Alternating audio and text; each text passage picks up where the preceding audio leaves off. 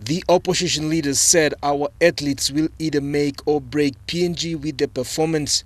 Mr. Polye said giving ample time for the athletes to know their sporting venue is very vital.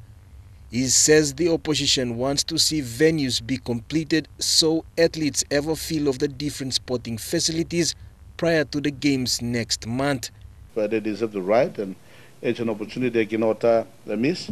They should go on to those fields and try out the fields before the actual competitions come out. Mr. Polye urged the government to check facilities under construction and push contractors to the limits so facilities are completed. The ministers to do that, they should go in there, check to make sure everything is on track and every facility, outstanding work undone, needs to be completed within the next 1 to 2 weeks time. But Sports Minister Justin Chachenko and Prime Minister Peter O'Neill remain confident that all facilities will be completed on time for PNG to host the games. I'm very comfortable, I'm sleeping well, knowing that the infrastructure is on target, on time, and will be ready for July 4th, 2015.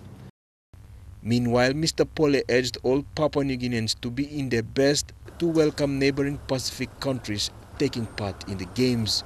The position is happy. We are a happy team to share this happiness and the games here with our Pacific neighbors, sportsmen, women, and others officials will be coming to this country.